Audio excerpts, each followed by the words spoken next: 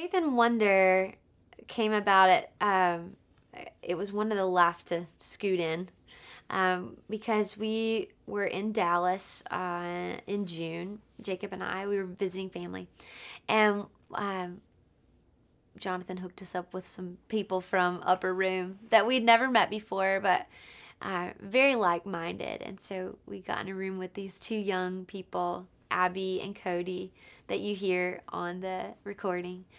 And we had never met them before, but just hit it off immediately. And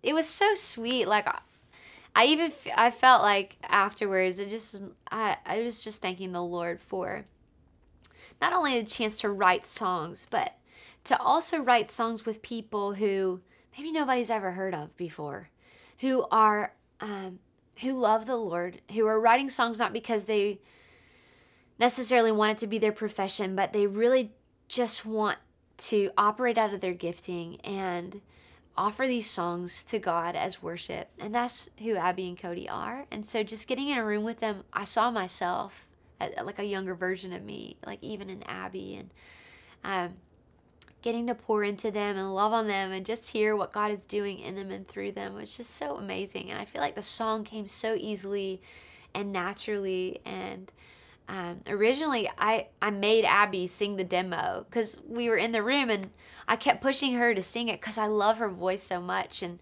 never really, it wasn't even necessarily on my radar for my project because I knew that they were always writing for their stuff. So I just thought, this is an Upper Room song. It's going to be great.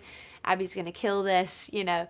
And she sang on the original demo. But the more that I lived with it and I passed it on to my team, we were like, something special about this song. There's something on it. And it was kind of undeniable that we wanted to record it. So I just thought, well, why don't we have a little bit of both and have Abby come sing on the first verse and first chorus. And so that's what we did. And this song it's very simple, and yet I think it says some very profound things. Even I think about the line in the second verse that says, this name that storms the gates of hell, the only word my life will live to tell. And that just fires me up. And I want to live my life in a way that that displays the name and the power of Jesus. And I want to live my life in a way where I'm operating from a place of faith and wonder. I'm walking by faith, where my eyes are on Jesus, and I go, I don't know what's coming next, but I know you've got me. And a place of wonder where I go, I can look back and see all the things that you've done and stand in awe of who you are.